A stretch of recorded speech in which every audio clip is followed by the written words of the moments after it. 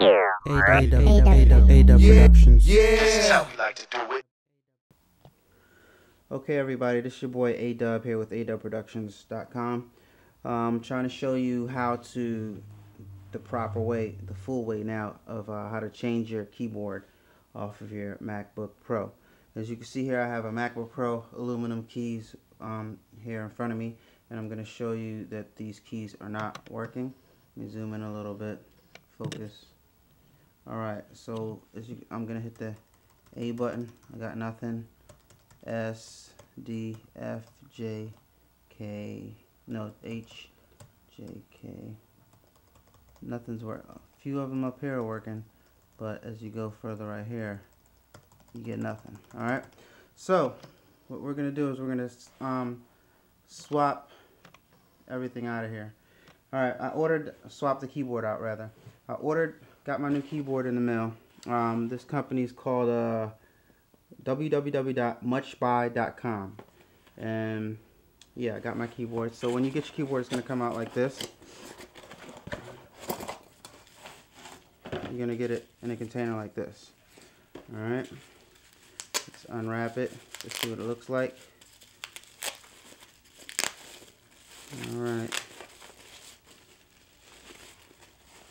All right, this is your new keyboard. This keyboard is gonna go in here like this. All right. First, we gotta take the thing apart. What you're gonna need is you're gonna need I think I got this. Yeah, Radio Shack, as you can see. You can go to Radio Shack and focus. Go to Radio Shack and purchase something like this for. It's not that expensive. I forgot how much I paid for it. It was kind of cheap though, you know. All right. So anyway. Alright, you're going to need this. It's got all the different sizes of flat heads and precision Phillips and all that you need to take your MacBook apart.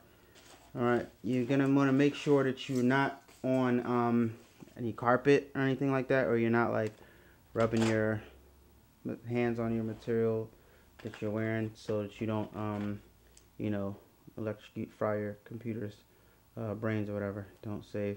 Okay, so I'm going to shut down the computer. And I'm probably going to fast forward to this part, but we're going to take the screws out of the computer, and I'm going to show you exactly the screws you need to take out. Alright, okay, we're going to take out this screw, this screw, this screw, this screws. 4 on that side, 2 in the back, 1, 1, 1, 2, 3, 4, you know. But these ones, these we're going to take out last. We're going to take these out first. When you remove the battery, there's screw right here, screw right here, screw right here. 1, 1, and 1, 2, 3, 4. And then you're gonna go along the body and take out all the rest of them. Okay. All right. So I'm probably gonna fast forward through this part, but I guess I'll tape it anyway. I think I got the wrong head in here. Let's see.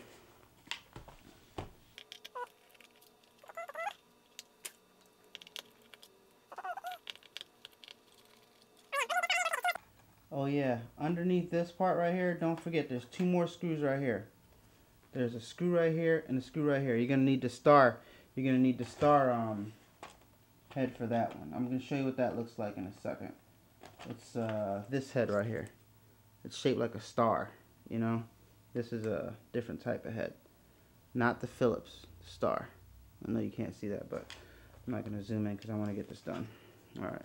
Set your screws to the side so that you can see them in some type of order, so that when you're putting them back together, you'll be able to find what screw goes where.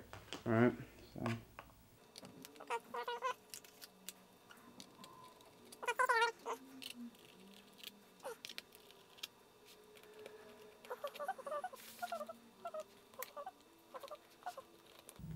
Boom. So we got all these screws out right here, right? All the screws out. So now what we're gonna do is we're gonna open up the computer. We're gonna open it up, right? And we're gonna lift this part up. See, this part comes up, and then the front here is where you wanna like be careful. There's like some snaps right here in the front that snap up. So what I do, I use like the flathead part of this, you can get like a little plastic prior. They come in like if you go on Amazon and buy like a precision Phillips tool set, you know, you could they have like a little plastic prior. So you just like this thing pops up. Let me start from the other side, because you don't want to like break this stuff right here, because you want your Mac to hold together. I'm trying to do this in a way I can show you. These little guys lock in place, and they're kind of like, you gotta snap them. Give me a second here. Now you can't see what I'm doing. So pop it up. Having a little difficulty here. Give me a second.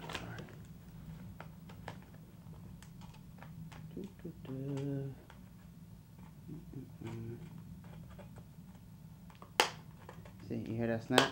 Snap, snap. Oh no, it's twisting it up. See? Twist, pop, snap. It's not a pop, actually. You don't want to hear pops. You like snaps. Alright, now we got that up. Alright, let me adjust this camera a little bit better. Alright, so now you see what we have here is this little plastic thing is attached to the keyboard. When you pick it up, you'll see what I'm talking about. Let me zoom in a little bit. Focus. Okay, there's a little plastic thing. It should be held down by some tape. So you take the tape off. All right, it holds it down, and then you just pull that whole top part off.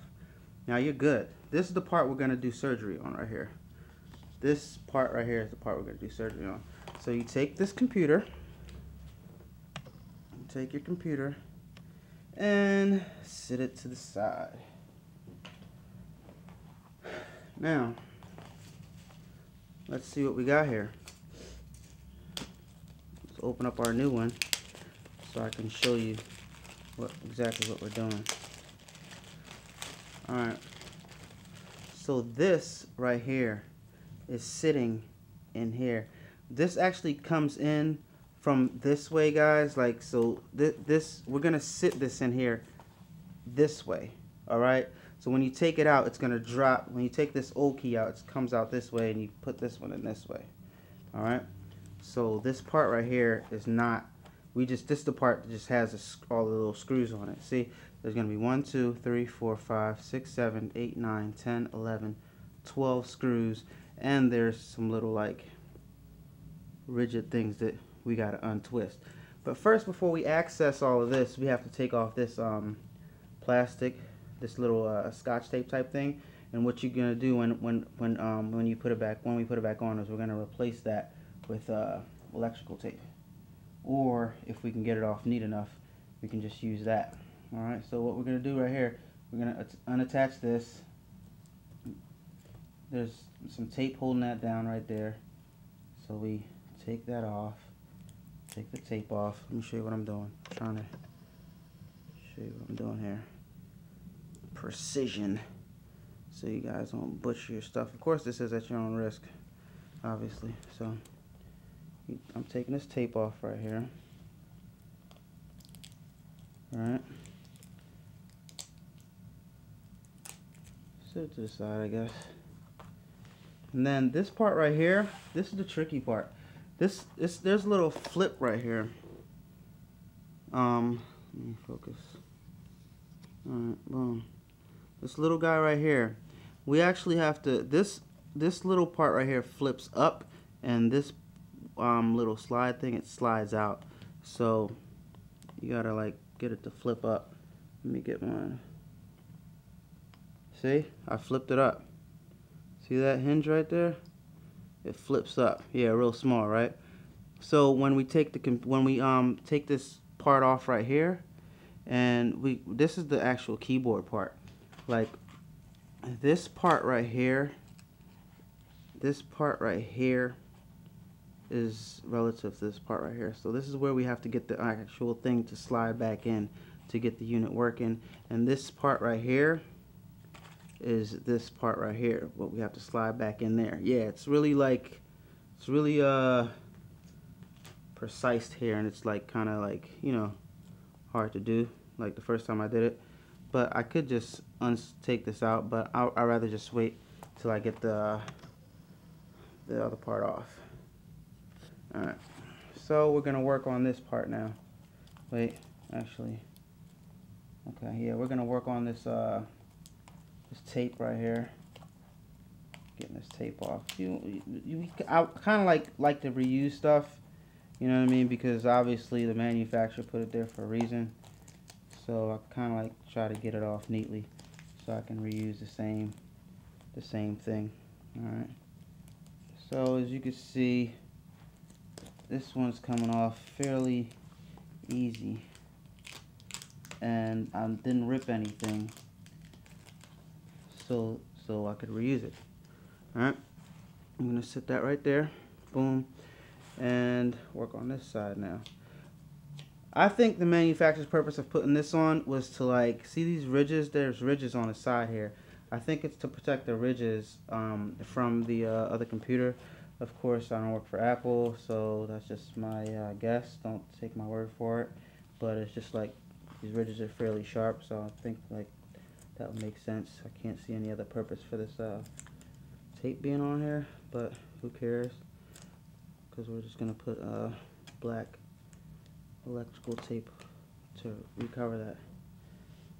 Alright, let's go. This is not, it's not that hard. The hardest part is, little tear. The hardest part is once you get the keyboard off, getting those little small pieces to like go back where they're supposed to be. That's where you gotta take your time and just work it. I'm gonna try to, like, the reason why I'm doing this tutorial is to show you guys that it can be done. You just have to slide it a certain way. Let me take this on. Alright. Good. I can reuse that. Cool. Alright. Now, dusty. Next part is these little guys right here. I'm going to zoom in as close as I can and try to get some. Alright. If you could see this thing right here, it's actually, let me focus. Alright, it's can you see that? There's like a little thing right here, and you gotta like bend it back, because it's actually like keeping this thing in place. If you got your computer open, you'll see what I'm talking about. There's 1, 2, 3, 4. There's 4 of them. Sorry about the focusing. Let me zoom out. So there's 1, 2, 3, 4. Unless you got your computer open, you can't see what I'm talking about, because like I can't zoom in that close. Let me see if I can get one good glimpse of it. This is a HVX 200, by the way, for those of you who don't want to know what kind of camera I'm on.